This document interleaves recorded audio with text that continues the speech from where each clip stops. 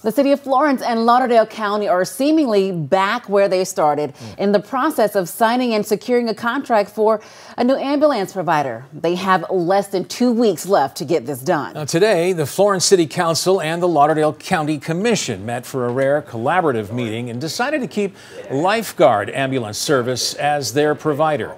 The vote must pass the council and the commission separately before the decision is final. Now, this comes after they voted to hire a different provider last week. Their current contract that is, with Lifeguard Ambulance Services is already expired, but they got an extension through the end of the month. This new $500,000 contract is biennial, means they won't have to vote on it every year, and services will not be interrupted.